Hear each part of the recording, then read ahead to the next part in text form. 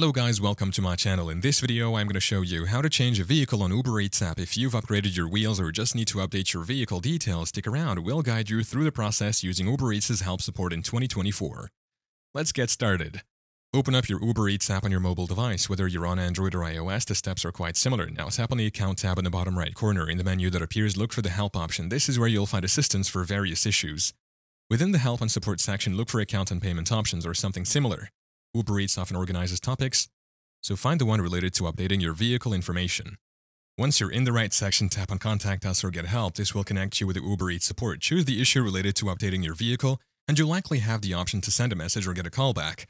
When you connect with Uber Eats support, provide them with your updated vehicle information. This might include the make, model, and license plate number of your new vehicle. And there you have it. Thank you for watching. If this video was helpful, please leave a like and subscribe to my channel for more videos like this. And click on that notification bell to never miss an update.